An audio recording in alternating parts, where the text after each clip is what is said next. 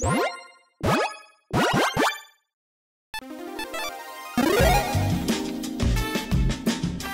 and welcome to the Commander's Quarters. I'm your host, Mitch. Glad to have you here. Here at the Commander's Quarters, we're all about Commander on a budget. Today we've got an episode of Spare Change. Pardon me, Mitch, but this one's mine. Hello and welcome to the Commander's Quarter-Millions. I, of course, am your host, Maximilian. I'll be taking over today for that pathetic budget builder, Mitch. On the Commander's Quarter-Millions, we of course have no need for budgets.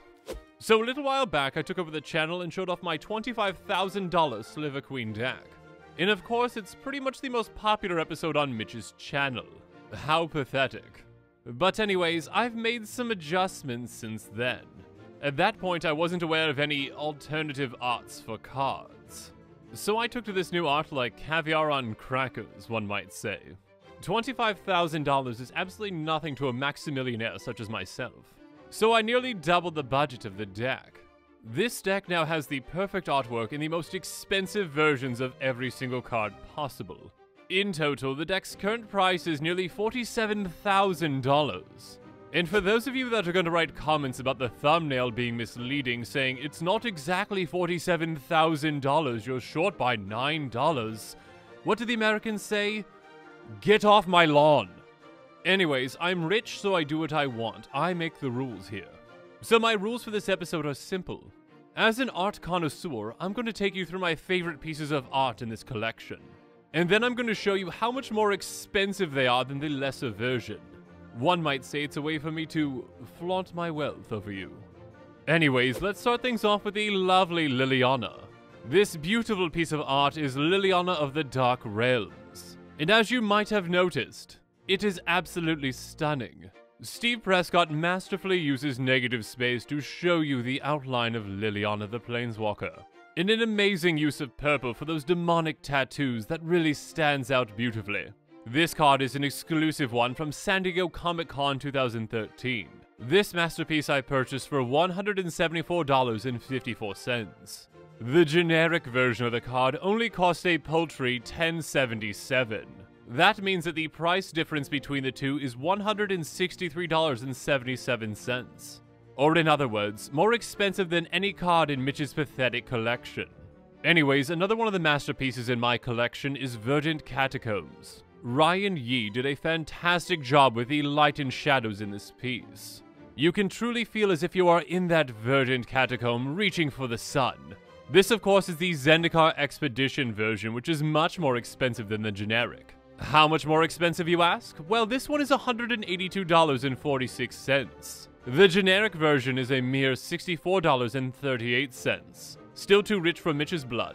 Anyways, that is a price increase of $118.08. Not quite as much as Liliana, but still quite impressive for a land that is already expensive to some.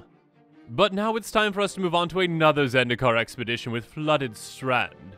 The use of color in this piece just absolutely blows me away. A wonderful reimagining from Veronique. It truly looks like a paradise. In fact, it looks very much like one of the islands that I currently already own. And no, I'm not talking about a magic land, I'm talking about real islands. I'm rich. Anyways, the use of pink in this one is simply stunning. Even a peasant like Mitch might appreciate this piece, as his logo is pink too.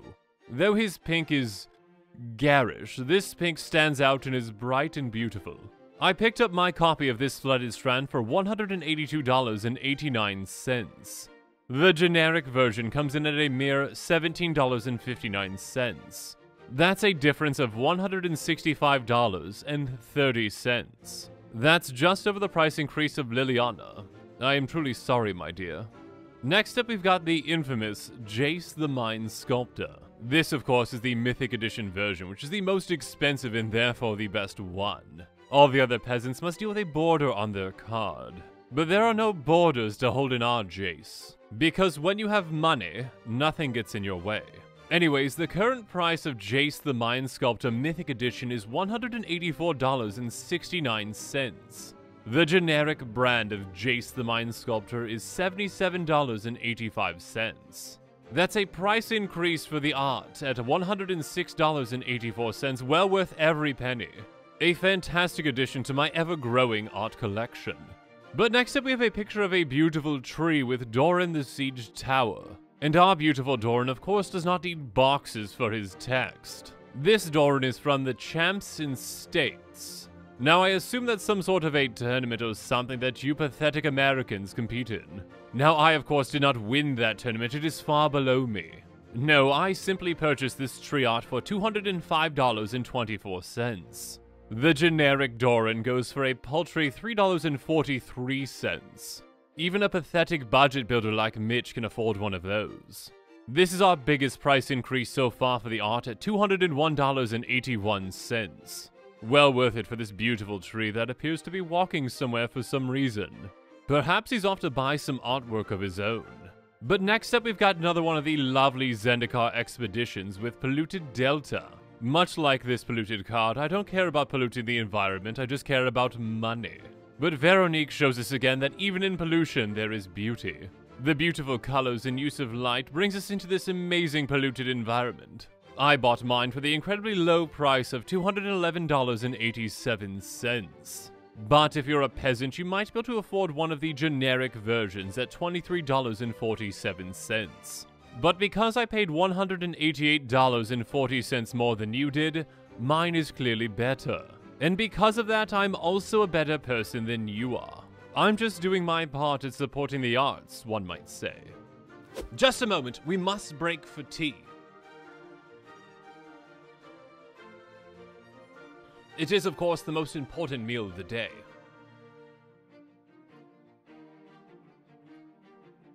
Ah, that's the stuff.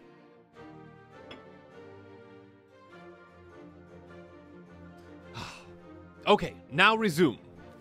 But now let's move on to Ryan's next masterpiece with Misty Rainforest. This Zendikar expedition features fantastic shades of greens and blues. Anyways, it's clearly beautiful. You can see all the waterfalls in the background and those exotic birds.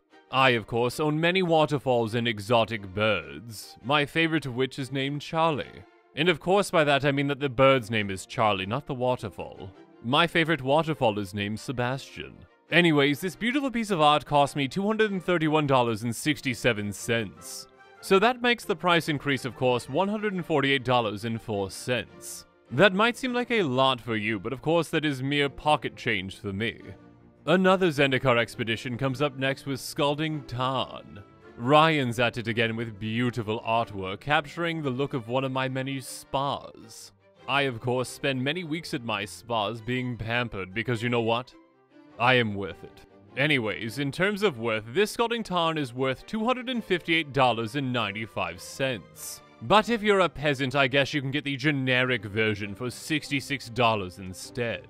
Just know that your version is far inferior to mine, because mine is worth $192.95 more, so therefore it is better. Anyways, moving away from the expeditions, it's time for us to move on to Mana Crypt. This is a card well known in the Commander format for being incredibly expensive. And that's just the generic version. This is the Kaladesh Invention version, which is far more expensive. The artist Vulcan actually used one of my many vaults as inspiration. And of course, it is quite inspiring to see.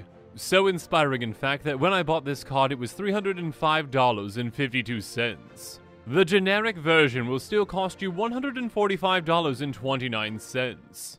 So have fun with your soul rings, peasant, you're clearly not even affording one of these. Anyways, the price increase for my much more inspiring version of Mana Crypt is $160.23. Or as one might say, a mere drop in the vault. Next up we of course have Force of Will. But this just isn't any other Force of Will, this is the Judge Gift Card 2014 Force of Will. It comes with superior artwork and just more force, one might say. I, of course, would never lower myself to be a judge. My job is far more important than that. My job, of course, is to be wealthy so that commoners such as yourself can, well, see what you are missing. Anyways, because I, of course, am not a judge, I purchased this Force of Will for $327.26. The generic Force of Will is still far too expensive for many commoners at $90.19. And mine costs $237.07 more than that one. Next up we have a land that is not an expedition with Mutavault. The artwork on this one is much like that of Doran, the tree person. Being wealthy means that you don't need boxes in your cards. Like Doran, this is from Champs in States, whatever that is, but this fetches a much higher price. The cost of this Mutavault is $499.99. The lowest version of Mutavault only costs $15.63. This is our greatest price increase so far at $484.36. You know you have money when you can spend that much on an art upgrade without blinking an eye. Thank you for all your hard work on this one, Frederick. And last but certainly not least, we've got Survival of the Fittest. A fitting name for the most expensive of the cards from today. This was a Judge gift card from all the way back in 2009. And much like a fine wine, it aged beautifully. Well done, Shelley, your art is beautiful. The wolf in the picture is based off of one of my many dire wolves. His name is a regal one, Sir Edward V. Anyways, Sir Edward V did a fantastic job of posing, as you could see. Well done, my boy. The price for this card comes in at $546.58. The generic Survival of the Fittest comes in at only $89.46. That means that the price increase was $457.12, which is nearly as much as that Mutavault. In total, the entire art increase from the cards that I showed you today was $2,623.97. Now you might be asking yourself, why did Maximilian show me this? The answer is, of course, I want you to know just how much more money than you I have. This amount of money means nothing to me, and it is well worth the art that I exchanged it for. Now before we go, I know that there are some of you that are going to comment about the Guru lands. As I am an art collector, I only included one of each card in the deck. Looking at multiples of one card in a deck would bore me, so I only chose to include one of each of the Guru lands. Even though including multiples of one of these would be more expensive than some other options, the art is more important to me. So I hope that you enjoyed this episode of whatever. Actually, you know what? I don't really care too much because I'm rich, so comment below if you must, but I won't be reading them.